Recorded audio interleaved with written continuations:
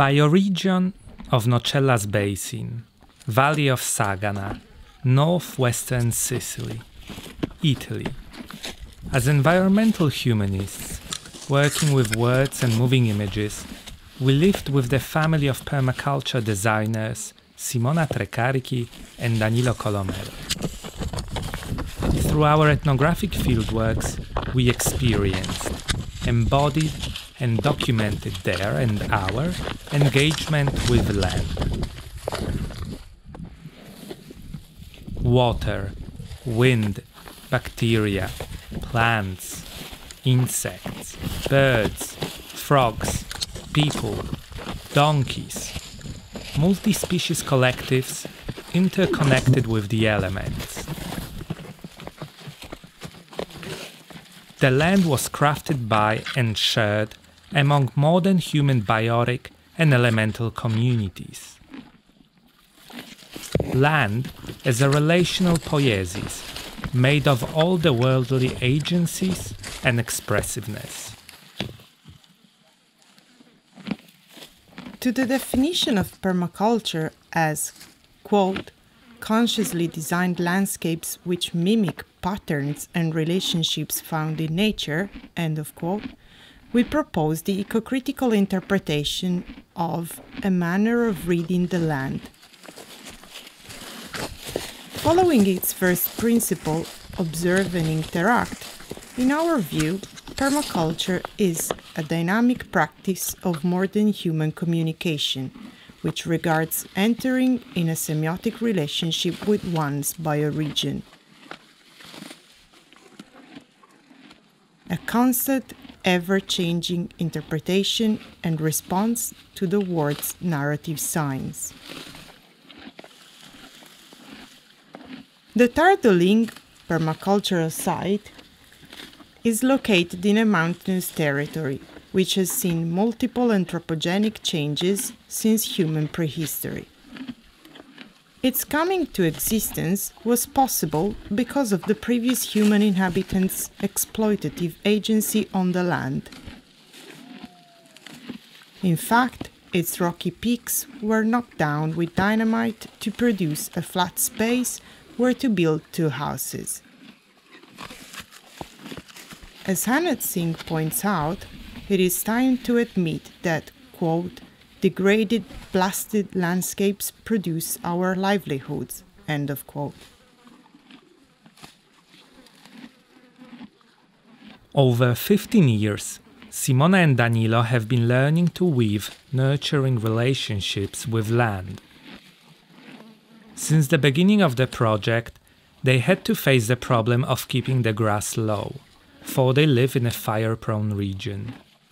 Through the encounter with permaculture, they discovered that they could address this need, for example, by introducing herbivore animals in the site. The expressiveness of the land as a series of signs to be observed for prolonged periods. Rocky desert-like soil, the predominance of Disa, Ampeledesmos mauritanicus, the availability of grazing areas, were addressed with the introduction of 2 donkeys, Dondolo and Georgiana.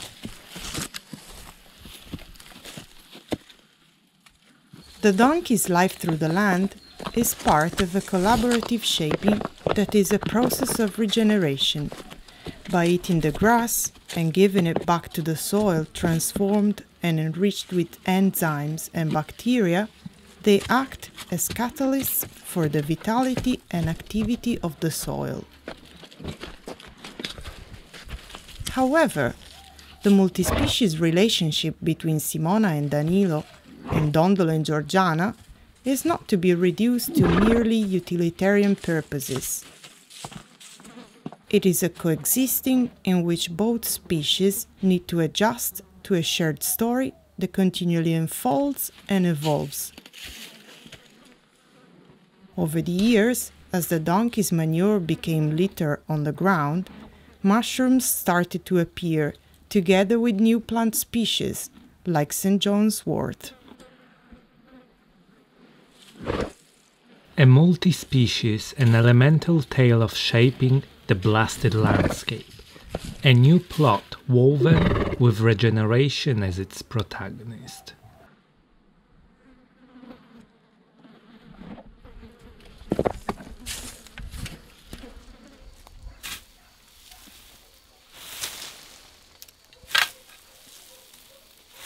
Straw combined with dried parts of distilled plants as fiber, clayish soil, donkey's manure, a third in volume for each part.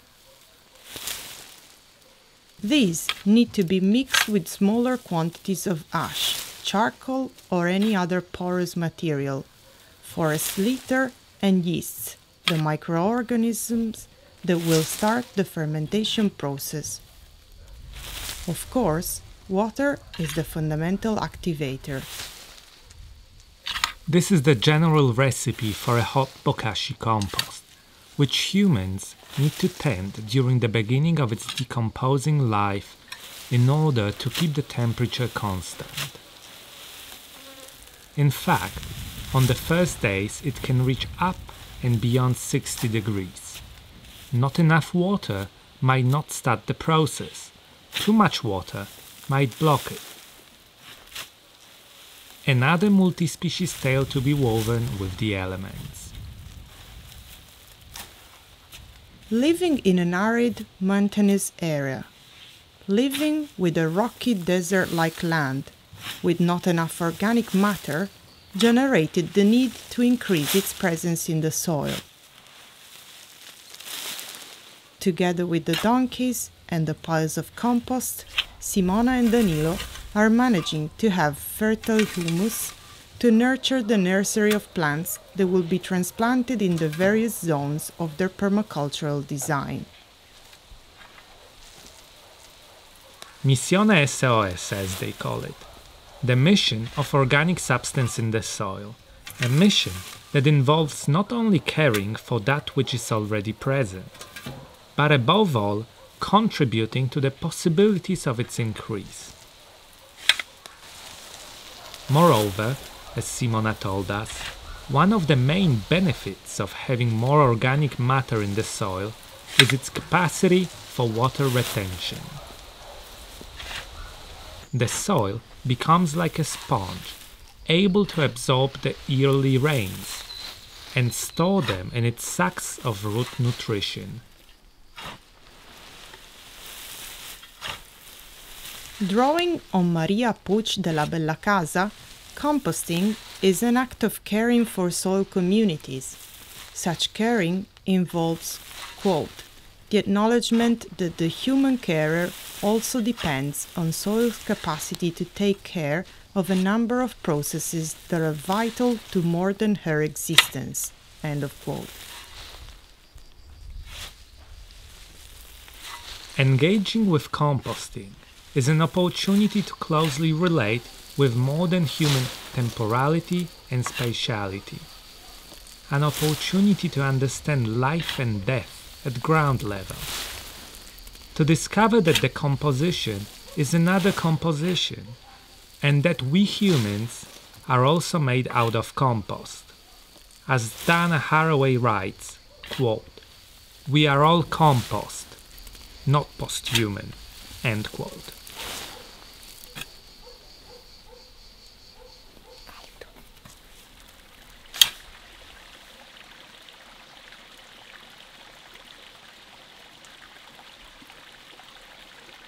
During the first days of the bokashi's life, we had to adjust our behavior according to the temperature it reached, to the weather, to our body strength as we turned the heavy pile. The compost illuminated yet another story of relation, that with water. Water as the activator of life, water and its bioregional cycle. As Danilo told us, the land of Thar do Ling gratefully receives rain, but it is also very arid. This is why the water capturing recycling project was born. The most recent result is the earthwork of a pond for the phytodepuration system. This was shaped from the debris of the house's renovation, otherwise waste material. Domestic grey water is redirected to an old gebbia, Sicilian for cistern, which was planted with the reeds Phragmites australis that act as aerobic filters. Purified, the water then fills the irrigating tank, whereas its surplus flows into the small lake. The tank water is then given to the nursery's plants that one day will be transplanted in the food forest, where Dondolo and Georgiana are already grazing, leaving their precious excrements behind. Some are decomposed in situ on the ground. Some are accumulated into compost piles near the pond, such as the bokashi. The pond is an earthwork of the land's sympoiesis. The compound earthwork commonly means a change in the morphology of the landscape, usually of anthropogenic origin, with negative ecosystemic effects. However, within a permacultural design it can be overturned to signify a work of land that goes with the multiple rhythms of the earth, and not against them.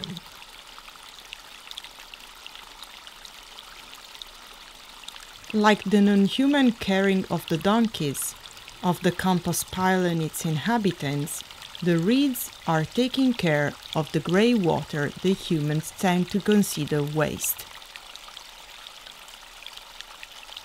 The latter is instead a feeding nutrient for the microorganisms that live in the reed's roots and on their leafy litter. Over the course of 3 years, the small lake has become a relevant multi-species and elemental meeting point.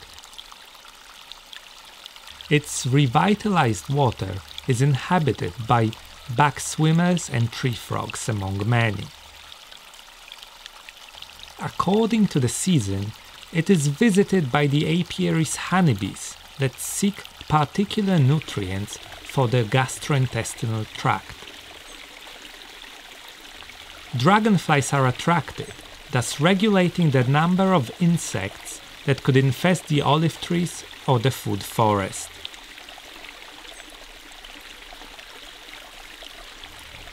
Humans taking care of their grey water are accepting to share the responsibility of its transformation, rather than discharging it underground, where it might cause problems elsewhere. With the design effort, Simona and Danilo's polluted water not only does not become a problem, it is converted into a resource for other beings too. Last year, the frogs started chanting in late March.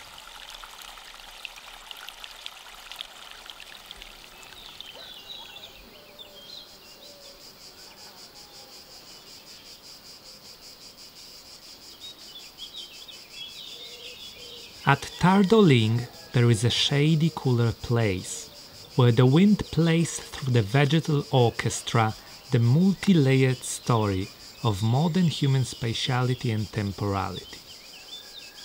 The food forest original core.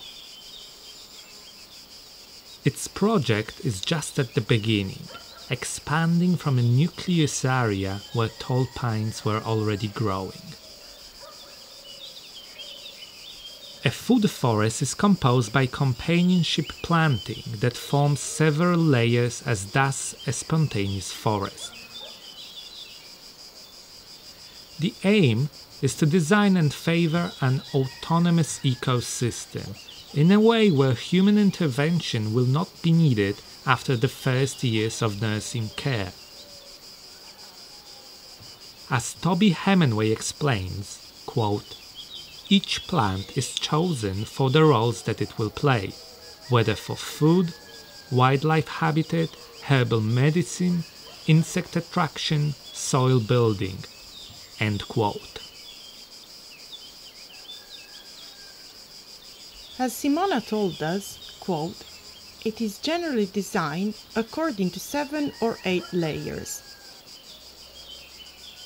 The big trees, the medium trees, the shrubs, the herbaceous plants, the covering plants, the crops that give roots, and the vines.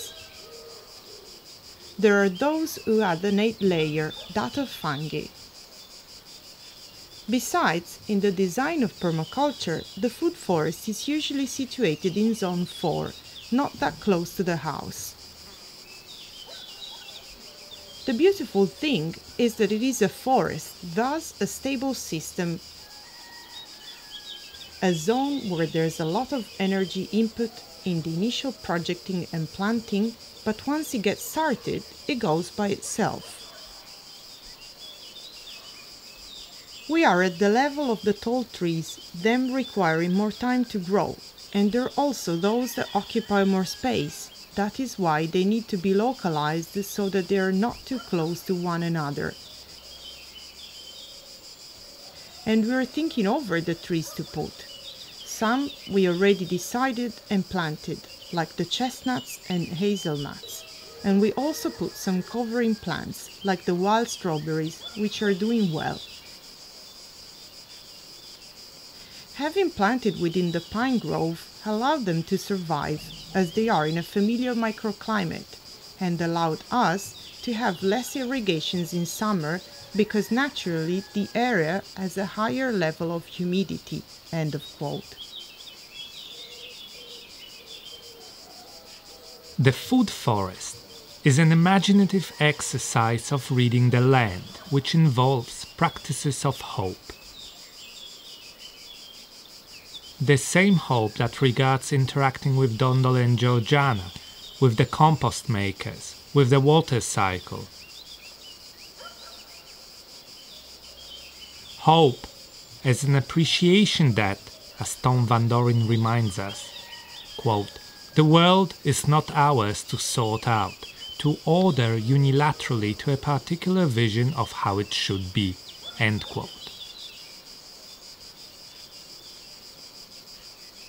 As Simona and Danilo read the signs of the land that they shared, they interpreted them and replied to them in the form of a design that requires imagining with more than human spatial and temporal qualities.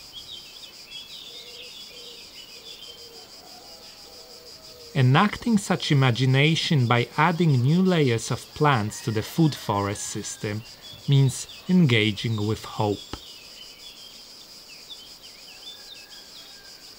In Van Doren's words, quote, hope is an ongoing effort to cultivate the conditions for a better future. Hope as work of care for the future, much more than an anticipation of or a simple desire for common good. Hope is an effort to care for that possibility in committed, practical and situated ways. End quote.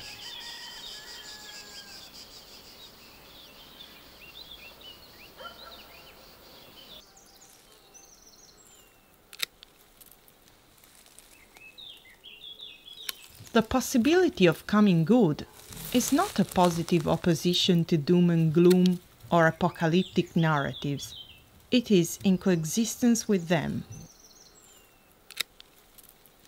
To be sure, we are living an epoch of collapse. We are living through the collapses that derive from the Anthropocene. To live through, following Tim Ingold, means that we are not occupants of a collapsing world, but we are inhabitants in the world's collective collapsing performance. The current epoch is a timely opportunity to reconsider human life on Earth through narrations that communicate interconnectedness. As we acknowledge that our planet is damaged, we are simultaneously recognizing that regenerating the world signifies the regeneration of human cultures.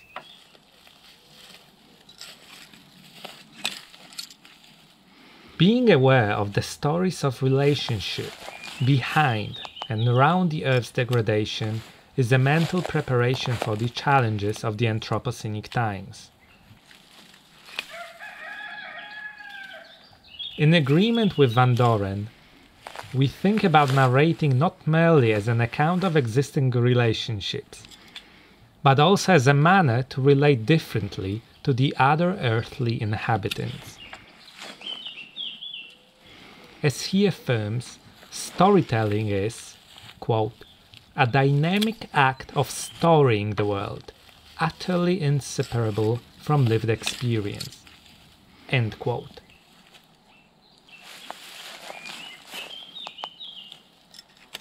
Wild carrot is wild carrot.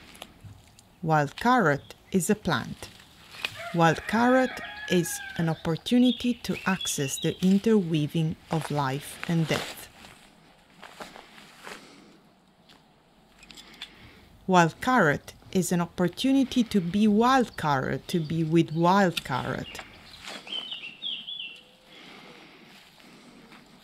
How do wild carrots live?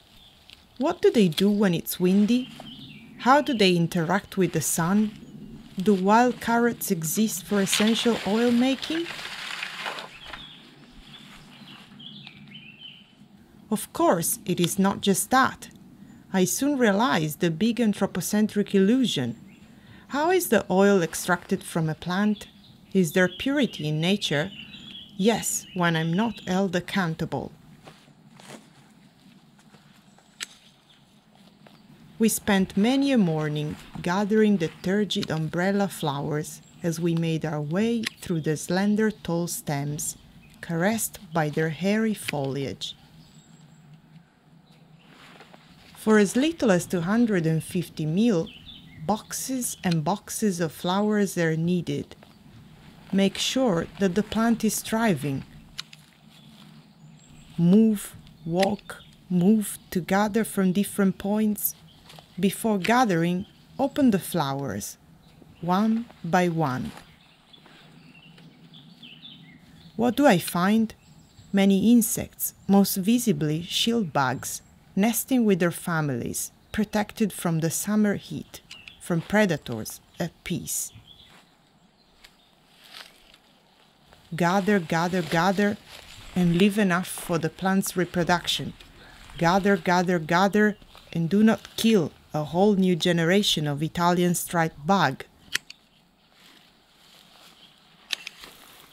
If I want, I can be careful if I'm mindful, and yet there will be hundreds of critters that will perish because invisible to my eyes, because too slow to get out of the distiller. No guilt, we did our best. We sealed the lid and activated the distillation in cooperation with water. No illusions, just magic, the magic of life giving life when I'm ready to acknowledge it. We had returned from the harvest regenerated by the sweet carrot-scented immersion. We had had a pleasant chat while preparing the flowers to be distilled. We had been fair and balanced. We were going to return the dead vegetal and animal beings to the soil. Life and death in essential oil.